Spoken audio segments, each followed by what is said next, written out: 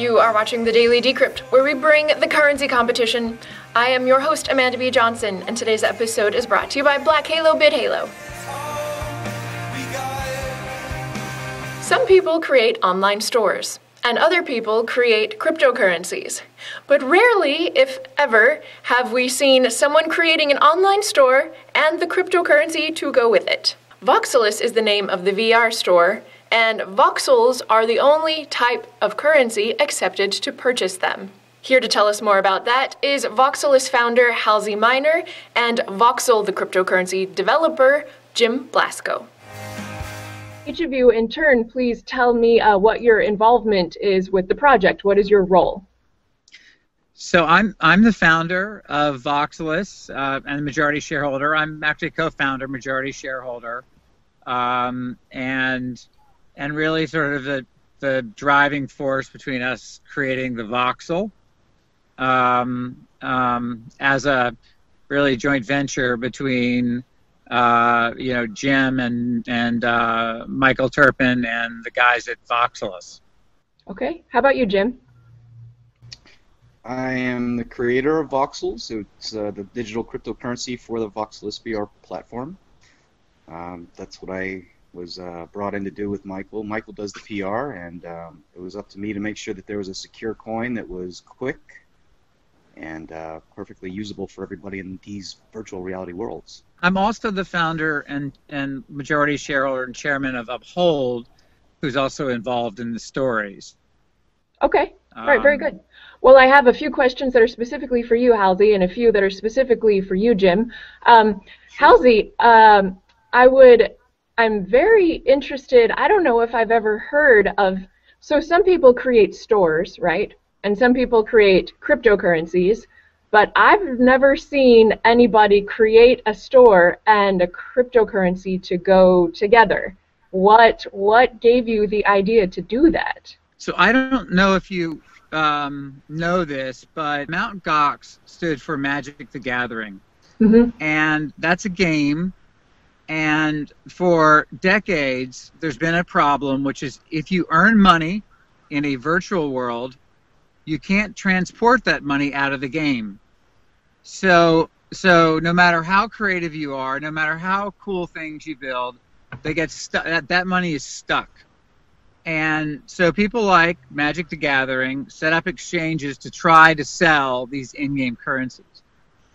And then when Bitcoin came along, Magic the Gathering said, oh, here's a much better way of creating a currency that can escape borders and become much more fungible.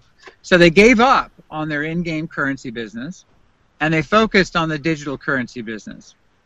So when we started Voxelus, which lets people build their own worlds, lets people create content that can be used in building worlds, we wanted people to be able to, from wherever they are in the world, to be able to not only earn a living in this virtual world, but to convert that money back into a usable form for whatever currency they have. You see, there's no law that says that you have to work in the real world to earn money. You can actually do things that are valuable in the virtual world and earn money too. And people have known that for decades. And in fact, the reason we call Bitcoin a virtual currency is based on the fact that this was it originated from a game currency, an in-game currency. So what we've done really is for the first time created an ecosystem that allows people globally, they don't have to have dollar accounts or euro accounts, whatever, to be able to build, upload, sell, create, monetize, and then in, like eBay, like YouTube, be able to actually sustain themselves off of their creative efforts. I didn't know that Mt. Gox was people trading in-game points originally. I guess I assumed that they were trading trading cards, but yeah, but I mean basically it's the same thing. They were okay. It was Magic the Gathering, and any item that you bought in an in-game world it was impossible to get your money out. Right. Now, you could buy Beanie Babies and exchange them on eBay. So there was a market for Beanie Babies, but there was no market for any of these games. And so, you know, people would have, you know, they'd level up characters and all kinds of stuff, but they could never get any money for it. So, all right, so now, Jim, do I understand correctly that Voxel, the cryptocurrency, is a fork of Litecoin? Will you please give us a brief overview of the tech specs of Voxel? Okay, so a lot of people get confused when they ask this kind of question because they don't realize that Litecoin is actually a fork of Bitcoin, and a lot of people have forgotten, it seems like. So really, Voxels is partially Bitcoin, it's Litecoin, and we've taken some elements from Peercoin and added that in there, and some things from Feathercoin. So we're kind of like this mutt of a mix of really awesome stuff, and we've got this great coin. Well, let me ask you, I guess, some of the basics. Is it proof of work or proof of stake or delegated? What is it? It's a proof of work coin, and as far as we know, it may be the only proof of work coin with a advanced checkpointing server built into it. So I think we're one of a kind in that aspect now. Okay. And is there a coin cap? And what is, say, the block time? Okay, so the block times are still pretty close to Litecoin's. They're 2.5 minutes, which makes us about 4 times faster than Bitcoin. There's 210 million coins, which were all pre-mined and offered in crowd sale. The numbers were broken up. They offered 15%, which was 31.5 million coins for sale during the crowd sale. The rest of the coins won't be sold until actually they've sold the first 31.5 million. So there's no problem with the large inflation of coins or anything like that. So it's 100% pre-mined, is that correct? Yeah, and you're going to see that, I think, with the future of all cryptocurrencies that are made for in-game systems or corporations, companies, anything. All this is going to be pre-mined because you can't just say, well, why don't you take Bitcoin? Well, there's a good reason, because you can't control the ecosystem of it if it's Bitcoin. If it's your own coin, you can issue however many you want. You can control the inflation of it. You can set the price initially, and then really the community takes over after that. Okay, so now where will the reward come for people doing the proof of work mining if there is zero inflation because it's 100% pre-mined? There's actually zero payout for mining, so you know, mining voxels wouldn't do you much good. We have our own set of network of miners that mine voxels just to keep it running. The fact that it's fully pre-mined, we don't need miners. We don't need anything like that to keep it going. We've eliminated that. Okay, so the Voxelus company is making up the infrastructure of Voxel, the cryptocurrency. And Uphold, who are also contributing ongoing security to the platform. So, you know, I think our goal is to make it the most secure coin of all of the coins, and to have, you know, very strong built-in DDoS protection, etc. So you know, the idea behind the Voxel is to make it the perfect currency for VR. And so, you know, here's the way I look at it, right? So you know, our stretch goal is we want to have 320 million people by 2020 using the Voxel. Now, we'd like to have all of them on the Voxelus platform, which is not unrealistic when you look at things like Minecraft, which, you know, we actually have more use cases and more content than and ecology. But if you think about it, right, and you say, well, if these guys have 320 million people who use this, that makes the currency basically the same size or number of participants as the U.S. dollar. And I've been, you know, very clear from the very beginning that I think the future of vertical currencies are currencies that satisfy very specific use cases. So I think we're moving away from just using the currency we're born into to using the currencies that we believe in. And I think 5 years from now, the money you hold in your wallet will say as much about you as the car you drive. And it's just you say as you drive a car, okay? If you want, I'm driving the Ford plug-in hybrid whatever, whatever that says. Well, I know so much more about you now. Yeah, I Well, know. now, Halsey, was Voxelus already planned as a virtual virtual reality software store before the idea of the Voxel came along, or were they planned totally to be together? So I launched Voxelus, and I did not have the currency in mind. What happened was, I remembered probably one of the most influential books that I've ever read, which was called Snow Crash. And in that book, it was Neil Stephenson, who now works for Magic Leap, and it won the Hugo Award, and it was the basis on which the Matrix was created. And it was the first time that virtual reality and virtual currency were in the same book, and they were called Hong Kong bucks. That was the name of the virtual currency, and people were actually using virtual currency because all of the regular currencies were debased, but not the virtual currency. And I read that in '93. When I was starting CNET, and it has always had a profound effect on me, as it has most people who have read it. Most people who haven't read it have at least seen the movie The Matrix, so they get the idea. And so I realized, we're at the point where science fiction is going to become science reality. And, I like innovating. It's like,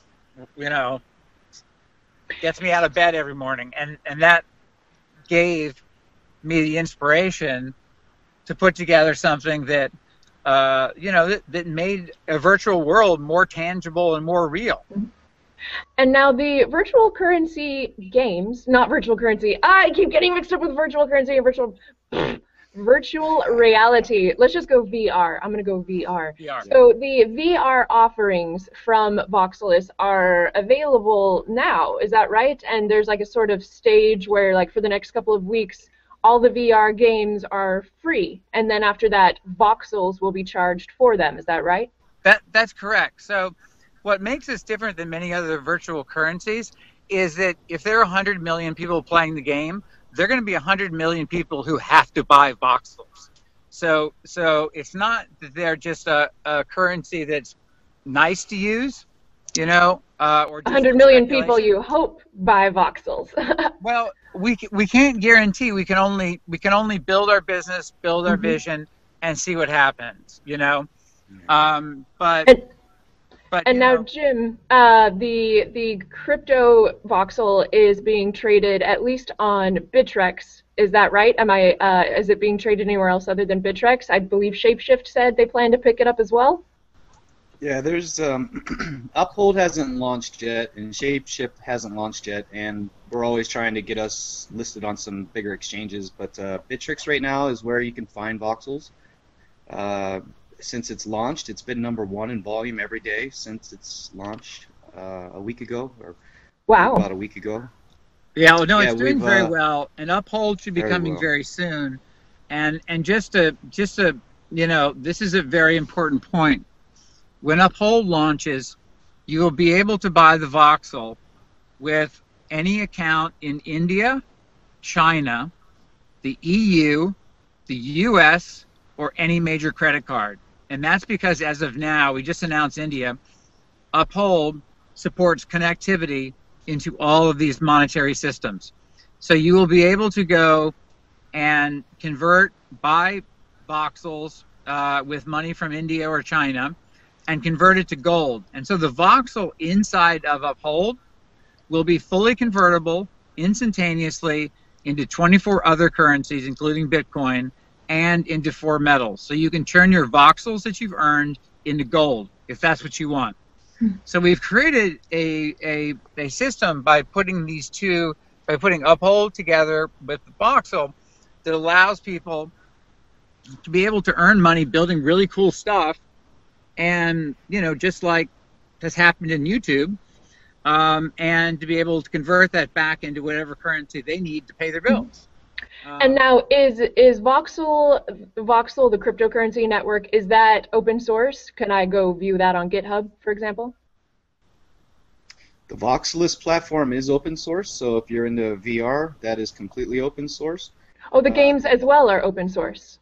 Yeah, the system, the platform itself is open source, and Okay. Martin from Voxelus.com is working hard to bring in all kinds of VR content. They just landed a deal which brings in, I think, what was it, Halsey, like 20,000 Well, virtual reality so items. we signed a deal with Flat Pyramid that brings in 7,000 VR items that are already VR ready. By the end of the year, we should have just from them 16,000 items that can be woven into worlds, spaceships, guns, all that sort of stuff. And then the focus is going to be on bringing in content like Star Wars or Disney. So you can get a Star Wars walker and spaceship and whatever, and build out these games that you then effectively live in. And so the idea is to create a rich ecology of content so people can create all kinds of games and all kinds of worlds to play them. And will the voxel be tradable in any of these games? So like I could create a game where I say have like a pub on the moon, and then I can sell what? Like I can sell virtual beers for actual voxels? For voxels, yeah. Yeah, okay. Yeah. I mean, it drives the whole ecosystem, but the most important part it solves, because people have been selling virtual beers for a long time, what people have not solved is how you take that virtual beer money and convert it into dollars. And that's what we've done for the first time. We've allowed in-game currency, and I'll tell you, it's very hard from a regulatory standpoint, because Uphold has regulatory permission to do things like convert voxels to dollars that Voxelus does not have. So it was a matter of putting together the various pieces with their regulatory approvals to be able to do this. I don't think, if I wasn't the founder of both these companies, I don't think it would be possible today to be able to do this, because I have to know the regulations on both sides and be able to make them, fit very well, so that neither, does anything that violates any money transfer rules. So Voxel can create the currency, but they can't trade it. And then Uphold does currency, but they allow it to be converted into a bunch of other forms. I see. And now maybe this demonstrates my naivete about VR, but like in a Voxelus game, could I interact with other people who are also playing Voxelus games, or like could I invite them into my game? We're the first multiplayer game, and so we're very early, which is great because it gives us a chance to build out a lot of functionality but we're already multi-user.